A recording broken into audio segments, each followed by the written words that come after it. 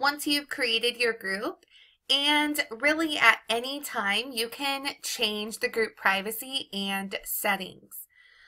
For doing this, you will come over to Group Options and select the gear icon, Edit Privacy/Group Settings. Right now it is defaulted to the school being able to see the group profile page. If you just want your group to see it, you can select the checkbox. So it's not open to the whole school, just your group can see the profile.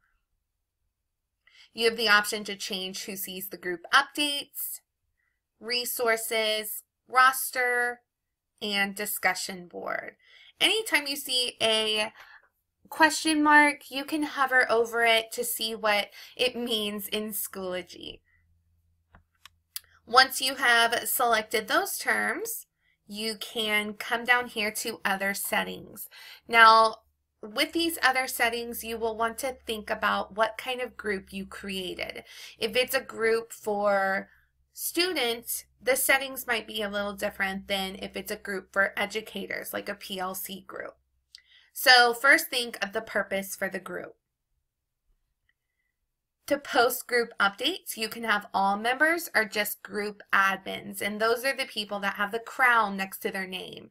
In the last video, we talked about how to change that setting to make a member an admin.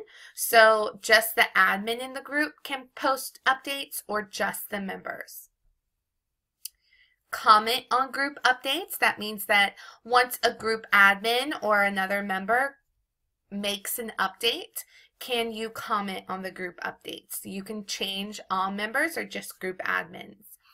Create discussions, all members or group admins, or create resources, all members or group admins. And the create resources, you really have to think again of the purpose of your group.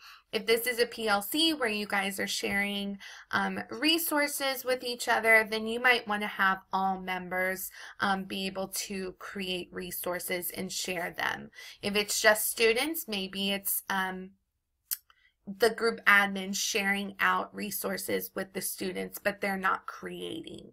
So just think about the purpose of your group before you change all of the settings. Once you have changed the settings, make sure you click the blue button to save changes, or they will all go back to default. You will see a green bar at the top that says your changes have been saved. Once you see that, you are good to go. And that is how you change your settings in a group.